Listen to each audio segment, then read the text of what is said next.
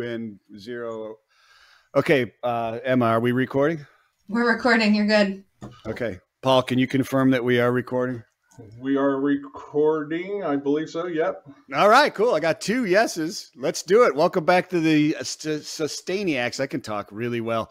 It's ENSO 2, man. It's ENSO 2. Paul Wightman is here, and Emma Wightman is here. No relation, though, right, Emma? I don't think so. I mean, one could argue that I'm here seeing my family for the holidays, maybe a distant cousin or something. Not that I know of. Yeah. Yeah, I get that a lot. There's a lot of Vincents around Chattanooga, this part of Tennessee. And so they always say, are you related to but I'm from Cleveland, Ohio. I mean, they wouldn't know that. I mean, it's a legitimate question, but I get that a lot. Apparently, there's a lot of Vincents around here. But yeah, so it's so good we had to do it twice. ENSO Plastics, right? Paul Wightman is here. This is dedicated to Kevin Hand, who had a lot of great questions. And we wanted to have Paul back on anyways to go through a whole bunch of stuff. And Paul, thank you so much for coming back on. What have you been doing since last we talked to you? And then let's go through a quick elevator pitch of ENSO again, just because I don't think everybody out there knows what you guys do yet. And we're not going to stop until they do. The same thing, still trying to save the planet, save the world, help everybody out. We're always talking about the plastic pollution issue. At ENSO, we are an environmental technology company that works with plastics to make sure that they work in our managed waste systems. So we provide the technology that just helps plastics work where they're being discarded and getting the highest return value from them. So that's what we do. Beautiful, beautiful. Emma, what have you been doing? What have you been doing lately? I haven't seen you in like a week, right? You were sick last week. I've been so sick, and actually, I'm sorry if you hear me coughing, but I went to Minnesota for a wedding. It was an outdoor wedding in Minnesota. What? So it was about 32 degrees, which actually was warmer than I was expecting. So it was okay. Were they from Minnesota? Yeah. So she was like, I want my outdoor wedding and I want snow around. And so everyone else was like, okay. But they live in Florida now. So the whole family flew up from Florida to Minnesota. It's just crazy. But did you have snow? And then I was on the plane and I was like, I can't breathe. This isn't fun. 2 COVID tests later and I don't have COVID. So I feel a lot better now. I'm ready to dive into this conversation with Paul because I have been thinking about ENSO since the last time we spoke, and the interesting different, like, you guys have really challenged the way that I think about discarding plastic, and I think it's really important to touch on, and I'm so excited to have you back on the show. It's going to be great. Yeah.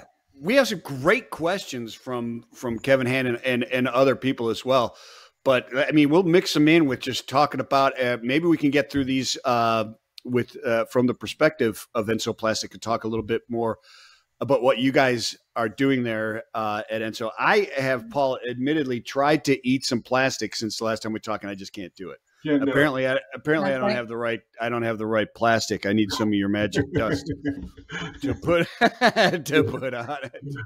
But I have had some really great conversations with people that I have to hook you up with that were really interested in what you guys are doing there and what is going on. There's some really, really interesting things that are happening out there. But let's jump into these. Should we jump into these real quick? Yeah, sure. In all fairness, I did send these to Paul ahead of time just to make sure I wasn't going to stump him on here, because if we can't answer these, we'll find somebody else who can, because nobody knows everything about this. Right. But Emma, I don't know if you know these either, but these are great questions. So apparently there's a company, Sierra Energies, that claims that they are eliminating the waste plastics going into landfills. I think it's more than just the plastics. It just says they eliminate waste, but I think it's specifically gasification of plastics. They're turning it into like a syngas or something like that is what they're doing. Paul, do you know of this stuff? Right. Yeah, I'm not an expert on the emerging technologies that are happening out there. There are a lot of things that are happening, but you get a lot of the pyrolysis, the syngas, talking about different ways of managing our waste. It definitely comes out in the industry. I think that when it comes to sustainability and managing our plastic waste, I think my personal view is that we're probably waiting on things like that and using those as sort of the answer is, well, let's wait and see if this emerges right now.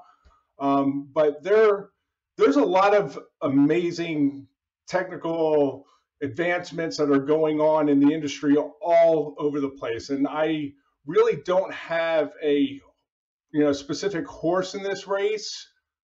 When we look at this, we just look at it at that 30,000 foot view and say, okay, what's happening right now? Yeah. Yeah. That's a great way. That's a great way to look at it. Are you familiar with this, Emma? Because I was not until I started looking this stuff up. I have to admit it. As soon as he asked that question, I was like, okay, I got to look at this because I know of pyrolysis, but the gasification and creating syngas I was not familiar with, and so I never heard of it either. That's why that's why it stuck in my head because I was like, I can't believe all this is going on, and I had no idea. And it's a big thing, like even people within the plastics industry, the waste elimination industry, the sustainability industry, like they might not know about this. So yeah, it's and I understand what where you're coming from, Paul, because there are a ton of different solutions that are nascent at best right at this particular time and will disrupt and will be perfected, and they're not perfect yet, right? And so it's hard to discuss those being in the space and trying to solve those issues and not sound like you're tearing down the competition or the perceived competition, when in reality, I know you, I've talked to you, we know what ENSO is about, and you guys are one of the solutions moving forward, a great one, and it's going to take multiple different types of solutions. Yeah. When I look at this, it kind of reminds me of electric vehicles, right? I write a lot of stuff about electric vehicles from the point of not tearing it down, but reminding people, hey, they're just not all that green yet. Let's not just sit back on our laurels and think these are guys are the saviors. Switzerland just banned them. Okay. That's how green they aren't yet, but they will be. Right. And then you've got people. So you've got all these new reports on massless batteries, right? Which aren't invisible batteries. It's just they're using carbon fibers and fiberglass, et cetera, to build structures. So the car frame, the truck frame would actually be the battery, right? And they're making really good strides in them. And so we got to keep working on things is what I'm saying, right? And so this gasification, the only thing that upsets me a little bit about the gasification is how some of it is presented by certain companies because they say it's a green process. And the gasification, I guess, is, right? But it's the syngas when you burn it for power is not all that great yet. Is that a good way to put it? But they're moving forward, right? Yeah, and you're talking about a very energy intensive process. Whatever it is that they are doing is a very energy intensive process.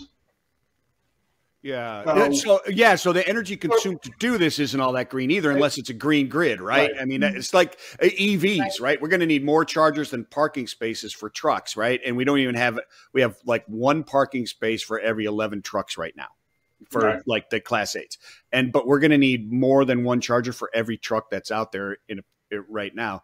And the carbon emissions just to build out that infrastructure is a disaster, right?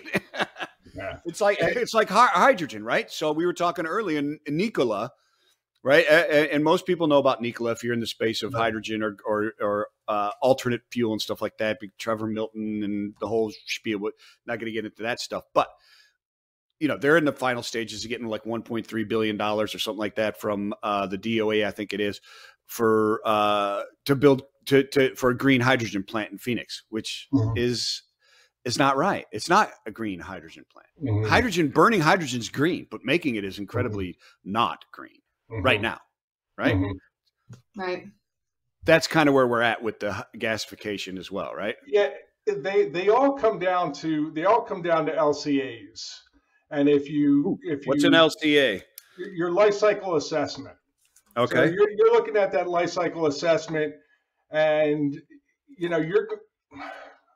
from my perspective, and I stand on one side of this argument, but on my perspective, when you look at an LCA, there's no question about that. There's going to be a huge environmental impact from syngas or whatever they're doing versus what you're seeing in a landfill. A positive impact. No. Oh. Negative impact versus a landfill. A huge environmental impact negatively versus a landfill. Wow. So, Okay. you know, when you're talking about, you know, things like syngas can't really compete with landfills as far as energy efficiency. Landfills do it much better, and this is always that discussion that I get into. And this is why I say I really don't have a horse in the race on this, because it's a matter of, we're talking about, you know, the one thing we're all on the same page about, I think, to get this from start from the beginning. I think one of the good things about this is that recycling, when you talk about recycling, when we're talking about plastic pollution and everything, when you're talking about recycling, energy recovery should be a part of that equation. Yeah. Energy recovery should be a part of the recycling equation. Well, and I think what a lot of people, like, just based on the feedback that I've gotten, and you know, I see you posting on LinkedIn and responding to comments, and I think what a lot of people are missing is that you're not necessarily trying to replace recycling. You're not necessarily trying to send more plastics to the landfill, but you have the realism of, okay, I know that eventually these plastics will end up there, or historically a lot of these plastics have ended up there, or these can't be recycled for this reason, so we might as well milk everything we can out of it at the end. And people aren't, like, when people are thinking of a life cycle of the plastic, they're not considering the life after the landfill, or in the landfill, or after the landfill. They're only thinking about, well, it goes to the landfill and that's bad. They're not considering also the life cycle of, all right, well, this is, you know, it's still in the landfill, so it's still alive, so it still needs to be considered, which I think is pretty major that people aren't realizing. And correct me if I'm wrong, but you aren't trying to replace recycling necessarily. No, it's, you know, in fact, probably, you know, just the opposite. We need to do a better job at recycling. We need to really see if we can recycle PET the way it should be recycled. Can we get to that echelon of recycling more than 50% of PET? Can we get to that? We're not even close to that right now. But instead, what's happening is you've got companies all over the place, you know, directors of sustainability in some of these companies I'd love to pick a bone with, but, you know, they're going to tell you that all their applications are recyclable. Now, that's not true. And what's happening is that we're sending everything to the recycling facilities and contaminating the hell out of the recycling industry. Wish cycling. Yeah, that's exactly. Yeah. Well, it's just, we should be pulling back from those applications and just sending the things that can go in that recycling facility, that do have viability in that recycling, and work with those. The other things, we need to ensure the highest return value using the infrastructures that we have in place. And that's literally the definition of circularity when that whole concept came out, was ensuring that highest return value in the infrastructures we have available today. And right now we're collecting about 90% of plastic waste in a highly managed, strictly regulated facility that is producing renewable energy. So we go back to the syngas, and then I ask, okay, then what are you trying to solve? Yeah. Because is the syngas just listening to waste management? I've listened to CEOs of waste management, and they'll tell you they have researched everything you can do out there as far as waste management. If there was something better than anaerobically managing their solid waste, they'd probably be moving to it. Yeah. So I mean, is it a factors? Yeah. So it sounds to me like it's a well, I mean, I don't know. Maybe they can perfect something there and get a better way of extracting the energy, but it sounds like it's something they're trying to do, improve out and gaining market share and trying to keep it going and keep the revenues flowing into it to keep the runway there so they can find something. And maybe that's not the best way to get it done. And I mean, I think it's a great example to talk about where some of the dangers lie as we move forward towards, you know, zero emissions 2050 and zero plastics and all other kind of stuff. Is we've got to fail. We've got to try everything we possibly can. And that means failing, but we need to fail fast and about face to move somewhere else if it doesn't work. Right.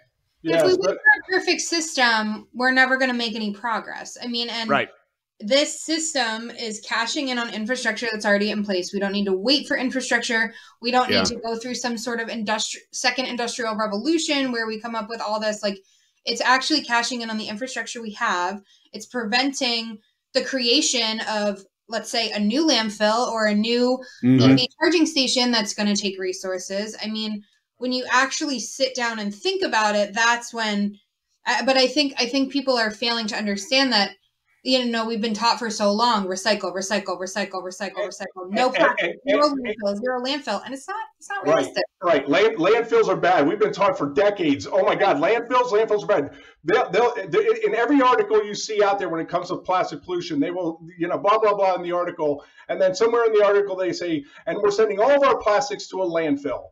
Well, wait a second.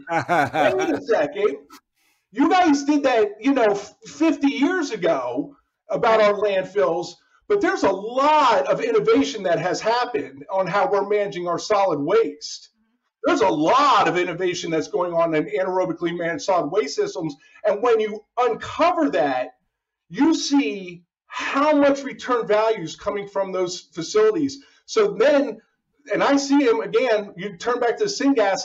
Hey, if every week a truck was to come to my house and pick up all my plastic trash and take it to a syngas facility, because that's what's environmentally better and providing more value than taking it to a landfill, I don't care. That's fine. But right now, I'm telling you, everybody that's in this race is saying, hey, that landfill gas energy is way better than trying to do whatever else it is that you're telling me about. But if at some point that changes, that's fine. And I wrote this down because I was thinking about with this.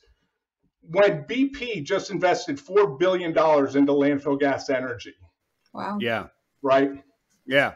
When they just did that, they said, thanks to federal subsidies, sucking methane out of a landfill is twice as profitable per unit of energy versus pumping oil with zero carbon emissions. Wow. And they dropped $4 billion on landfill gas energy projects. So it's kind of one of those things where if I'm in sustainable packaging and I'm looking at this plastic application and I'm going, how do I find the highest return value and eliminate this application as a pollutant? It kind of comes down to common sense. Well, then let's make it work in the landfill. If syngas becomes a thing and for some reason we change our waste infrastructure and we turn to syngas, great. I'm out. Yeah. Right. So let me ask you this: can we paint a broad stroke across this and just say, hey, we need to be recycling plastics as much as we can and reusing it, right? And if not, then landfills are actually getting better and better and better, and hopefully will proliferate around the globe, right? Because I know there's places where they're not managed as well as what you're saying they are here, and what they certainly are here. In many countries, probably yes, but I know they're not everywhere, right? I mean, there are still some pretty nasty landfills about, and some of them being decommissioned and such. So when we look at these things, like some of the other questions, let's do some other questions. We beat this one to hell. So interesting. Well, it really is. But the guy's got some other ones here, and they're just as interesting, like converting plastics into fertilizers, right? Or converting it into hydrogen or fuels, for fuel cells. It sounds to me like we're going to spend a heck of a lot of energy to turn plastics into hydrogen, right? It can't be cleaner than just creating electrolysis or doing it through electrolysis, is it? And I'll go back to our original podcast, the conversation we were having, where I will look at any of those things. You talk about hydrogen or something like that of that nature. And I will say, I will weigh that against three things: scale, practice, and the return value. Anything out there, I will ask scale, practice, and return value. Does it have those three things? If they're doing hydrogen in South Korea, yeah, that's exactly right. Okay, I can tell you that's not where my plastic waste is going. Right. No, it's not. Yeah, but I don't discourage any advancements out there on trying to keep pushing the limits and doing everything. But I always come back to, we've got a plastic pollution problem. And it's because plastics do not inherently work in our solid waste systems, in our managed waste systems. We have to unplug the drain. We have to make sure that the plastics are working in our managed waste systems. And that managed waste systems is our solid waste systems. And instead of demonizing it, look at the diamonds that are in your backyard and go, oh my God, landfill gas energy is all over the place. Amazon just signed a big deal for renewable natural gas. It's so funny that I don't understand why it's not more common. Like, I don't understand why doesn't everybody know about this? Well, because I've been in this industry for 11 years, Emma, and the reason I am in this for that long is because this is such an enigma to me. Because when I first got into this, I heard this story and this concept, and I'm not a technical guy, and I'm not necessarily the biggest environmentalist, but when I heard this story, it was like, well, this makes sense. Makes sense. This is a huge issue, and this makes sense. Right. And I can see the truck coming to pick up my stuff that's running on landfill gas, and I see it happening, and I see all the articles, and it's like, okay, everybody must want to make sure their plastics work in a landfill. And then when you go to sustainability people, they're like, oh, no. We don't want to talk about landfills. We don't want our waste going to landfills. It's like, okay, well, it is.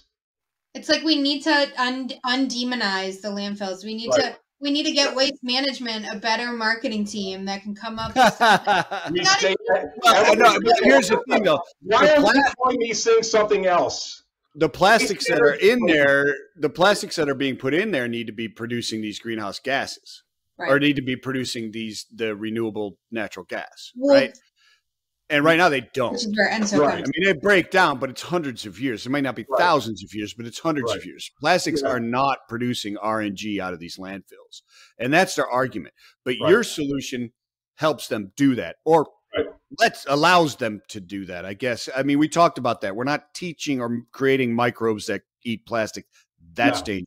We're teaching that's where we become pods and all kinds of weird stuff and zombie apocalypse happens. But so that, I mean, that's the thing, right? I mean, I just want to be clear because it sounded there for a minute like we were arguing that, hey, just throw your plastics away. Everything's great. That's not necessarily true, right? We're going to generate waste. Yes. That potato chip bag has done an amazing job preserving those potato chips for years on the shelf. Mm-hmm. They taste just like the day they were made because of that bag. Yeah. Once you have eaten those chips, that bag is going to be discarded. It has done its job. Somebody in sustainability needs to ensure the highest return value now, because now I'm going to stick it in a solid waste system. And there are technologies and testing data to ensure that highest return value. That's common. That should be sustainability 101. Amen. You're right. I agree. 100%. It's getting there and building that infrastructure to make that happen. You know what I'm saying? So if we stick on the recycling side of it, and we're not in that perfect world where everybody's got the ENSO products, which is what is it again that you the 1% that you put in? It's Restore, ENSO Restore. ENSO Restore that basically allows it to be consumed in a landfill, right? Right. So that's not through all the plastics right now. So we need to be recycling anyways, and until and then when at the end of life, your products would work, right? Because you could keep recycling plastics even with the ENSO Restore in the mixture of that plastic, right? It won't kill the reusable. Okay, so that infrastructure, we're trying to put it through an infrastructure that was built only linearly to make plastic, right? The infrastructure to make virgin plastic is there. To redo it, the infrastructure is not there. You've got, like you said, by the time all the plastic gets together, it's a single stream system that we've made. So you've got all 7 types, and there's way more than 7 types, but 7 types of plastics, the RIC codes, if you will, that go into this, and they contaminate each other. If we separate those sooner, or a more efficient way to separate those and get those single streams, will that not help solve part of that problem? I mean, or it could. I mean, recycling for aluminum, recycling for paper, recycling is great. Mm-hmm. Recycling for plastic, it's okay. Yeah, I agree. It's okay. It's not going to do the job. You hear it all the time. We're not going to recycle our way out of this. And until we start changing that conversation from, oh, but we got to recycle everything first, the fact is that recycling is not going to save us. It is not going to save us from plastic pollution or making plastics or anything like that. We've got to elevate this conversation past the mechanical aspect of recycling. That's why I say, if energy recovery is part of recycling, and energy recovery is more part of recycling in Europe than it is in the United States, but if it was part of that whole conversation that if I can't recycle it into another plastic application, I'm recycling it into renewable energy, this whole conversation changes. We can absolutely get a handle on this. And again, I always come from the aspect that it's not just about ENSO. We've got the technologies are out there. We've got the testing to make sure that our plastics are working in our waste systems. You look at some of these sustainability programs and you're like, are you kidding me? I mean, when you look at somebody like a Nestle or Pepsi or Coke, and yeah, I'd love to ask one of their sustainability people, can you not account for one single application that's going into our managed waste systems? It does feel like a no-brainer. Like, even if we lived in a perfect society where 100 or 99% of plastic was properly recycled, which we don't, it's very obvious. Even if we lived in that society, it's also like, it doesn't make sense to me why you wouldn't just cover all your bases and include the additive. Like, it almost feels like, there's people that aren't going to recycle. There is stuff that will be recycled to death and then will end up in the landfill. It almost seems like a no-brainer to include some sort of additive that will give you these returns that you're looking for. I mean, a lot of people might see plastic, single use, especially plastics, as a loss of investment. I mean, you use it once, you get such a low return on investment for it. Mm-hmm. So it almost seems like putting the additive in is a no-brainer that more people don't take it. A couple things. One, you get there. One, it's actually measurable. So you actually get at investment back in sustainability. You're reducing your greenhouse gas emissions. You're lowering your carbon footprint. You're making sure there's renewable energy recovery. So there's a value there for a brand or a producer to make sure it works in there. And one of the other things I want to touch on also when it comes to syngas and stuff is that when you're talking about the life cycle, those landfills that plastics are going to biodegrade, hundreds of years after that landfill has been closed, it's no longer working. We're making sure that plastics are working in that time frame where they're managing those gases. Mm-hmm. And that's between 2 to 50 years. But what happens after that? This is important, because what happens after that, the 2 to 50 years or 75 years, however long they're managing those landfills now are becoming solar farms. They're becoming parks. They're becoming environmental sanctuaries. They're doing all kinds of things with landfills after the life of those landfills that are way better than what you're going to get with a syngas facility. So in one generation, those landfills are going to be shutting down, and they're going to use those landfills as other things. Like I said, they're using them as solar farms and stuff like that, golf courses. So, there is an afterlife to those landfills that are happening. And again, like you said, Emma, we have to really just kind of stop demonizing where we're putting our plastic waste, where we're collecting 90% of our plastic waste. There's nothing that has that kind of capture rate. 90%. Can you imagine if we were recycling 90% of plastics? It'd be tremendous. It would be crazy. You'd be going nuts. I think that the biggest takeaway, and I guess I don't think that any of us are trying to say just throw your plastic in the landfill. But I think until we get our recycling systems up to par, it doesn't make sense to not cash in on the returns that you can get by sending plastics to the landfill right here, right now, at this time, currently. You know, like yeah. Yes. If you're going to wrap my paper towels in a thin little plastic wrap, my paper towels, and I've got to take that wrap off and throw it in the garbage, then somebody in sustainability should be taking accountability for what's happening as a consumer. Agreed, 100%. If it were treated with the restore product and it goes into the landfill, as it's being consumed, I guess is what it is. As it's decomposing, whatever you want to call it. What is it giving off? What are the gases that it's giving off? It's giving off the three elements that any carbon-based material is giving off. So you're talking about gas, humus, so soil, and water. So those three things, and those gases are then either managed or converted. So you're either lowering those greenhouse gases or lowering those greenhouse gases and converting them into renewable energy. And gotcha. Again, that is it carbon, oxygen, and nitrogen, the gases, or it's carbon dioxide and methane?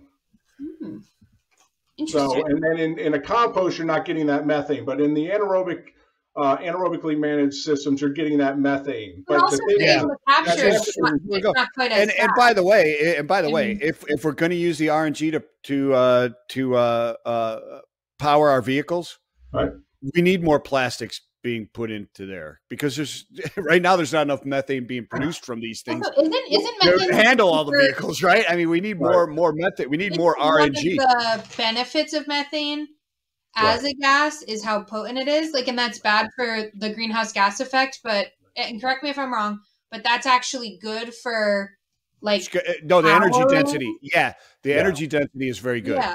Yeah. So honestly, it's not even a bad thing to say that methane is produced. I feel like that's, that no, it's good as long as you're going to capture it and burn. If you're going to capture it and utilize it, then it's great. I mean, you want more of it being produced. Yeah. And like Emma said earlier, you're also taking accountability on how those landfills are being managed, and that landfill airspace. That they're not storage facilities. We should not be using landfills as storage facilities for plastics. But if you make sure those plastics work in those environments and you're reducing that landfill airspace to, elongate that lifespan of that landfill, that's good for everybody. Yeah, it becomes it's a fuel generation facility. Yeah. It's not a landfill, right? Is the way we got to think about it. Gotcha. Exactly. Interesting. So, gotcha. I'd like to go on to a really cool subject on his last. Number 6, if you guys are ready for that, or if you've got something else. Okay, cool. This one is interesting because we just talked to somebody who's I just talked to a gentleman, Luke Haverhals, who's with Natural Fiber Welding. And so this is kind of question is around there is using the basically sugars for chemistry to create materials. Right. Instead of plastics. And that's what they're doing at NFW, which is in Peoria, Illinois. It's Natural Fiber Welding. I don't know if you've heard of them or not, Paul, but they're really interesting. You should look them up. He is a chemist from got his PhD at University of Iowa. He's a Hawkeye. And looked to what he calls the original, he's right, the original circular economy, which is nature. And they create materials out of a blend of different natural fibers, et cetera, that then can just be chopped up and basically thrown back away, and they become dirt instead of using plastics at all. Have you heard of this? You have thoughts on this? I mean, I've certainly have heard of, sugar cane and things of that nature being used. I guess that kind of gets thrown into the bioplastics bunch. Yeah, kind of. Out there with that. I don't know if there's something specific about, the sugar they're using or anything, but again, there's all kinds of different things, but a lot of times what they're doing is just, they're still creating a polyethylene. They're still creating that polymer, whether, it's from recently living plants, which would be our fossil fuels, or I'm sorry, from fossilized plants or recently living plants.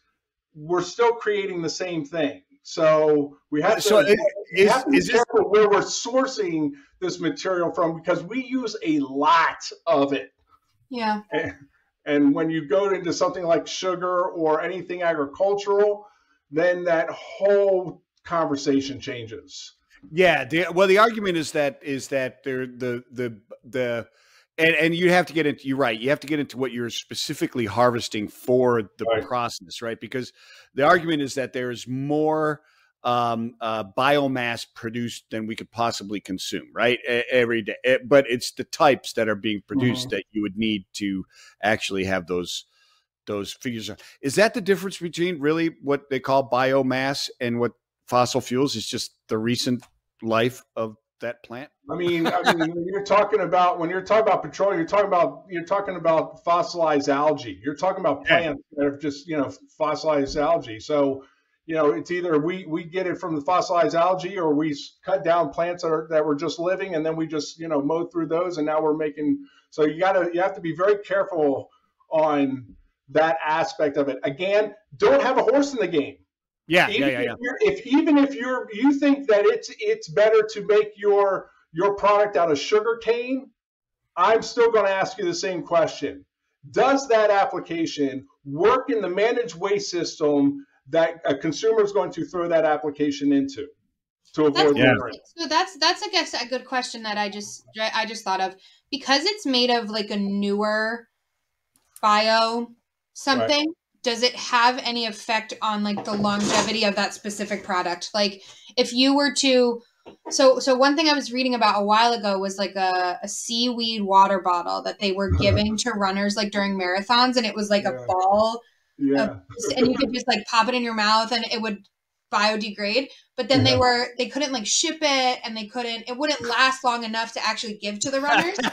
Like, they dug their hand in it and then broke like 50 of the balls. Right. Like, so I guess my question would be, if you were to use the ENSO product in these biodiverse plastics, would it affect the longevity that we need in plastics or not? Yeah, I mean, that depends on what you're making out of. If you're making it out of like something like a sugar cane, where you're just basically, you're making that long polymer chain and it's not going to break down, then yes, using our additive would work. If you're making something that just kind of disintegrates in the water, no, our additive's not going to do anything. Like a water bottle made of seaweed? We have to maintain that structural aspects of plastics in so many ways. I mean, there's the properties that plastics give us. When we change that to something and start using something else, that changes, and that changes everything in the supply chain. You got to be very careful not to affect that supply chain. That product has to last. That there has to be that aspect of plastics that, I'm a big advocate for standard plastics because they work. But, again, it's a matter of making sure that they work also in our managed waste systems. But if something comes up that's, sugar cane or, not corn. I've seen, we work with algae, maybe 30, 40, 50 years from now, we may be harvesting algae and making plastics out of algae, but that's not what we're doing right now. Sure. Right. Anybody in sustainability, and I challenge anybody in sustainability, that's not what we're doing now. And what are you doing to take accountability of the life cycle of that application? And most of them out there say, we're doing nothing. We're just telling you it can be recycled. And that's just a bold-faced lie. Yeah, I love it. I love it. Paul, I love your very matter of fact and not get caught up in the rainbow butterflies and the arguments of what's going on here. I think we've beat up or at least discussed Kevin's stuff pretty good. I mean, the rest of them are really similar to number one is can you convert it into fertilizer? Can you convert it into carbon? Can you convert it? And again, it comes down to, and I would like you, we're at the end here again of number two. We're going to have to do number three here in a little bit, but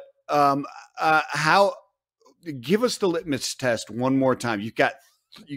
There's three items that you go through, and then there's this one question that you keep asking every time. Give that to us one more time. Yeah, does it have scale? Whatever you're talking about it. Does it have scale, practice, and return value? And where are consumers properly discarding your application when they're done with that? Where is it going? You can answer that. It's okay. You can say, when we're done with it, this little foil bag, the K-cups, things of those nature, that's going to a landfill. Right. Mm-hmm. And if you want to get away from the greenwashing and all the BS that's going on, use the facts, data, and the science to justify what you're doing in sustainability. And all that is taking accountability for the primary managed waste system where plastics are being discarded. That's how you eliminate pollution.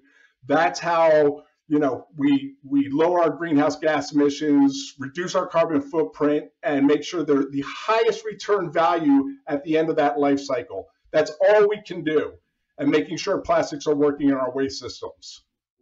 Yeah. Awesome. I mean, you can be as green as you want, but you're not going to escape plastic. Because even I'm sitting here thinking, your K-cup example, for instance, I don't use K-cups because I'm so green that I get my beans whole and then I grind them myself. I'm still thinking, how do my beans come? They come in plastic. How was my grinder packaged when I got it? It came in plastic. I bet your grinder's made out of plastic, 90% of it.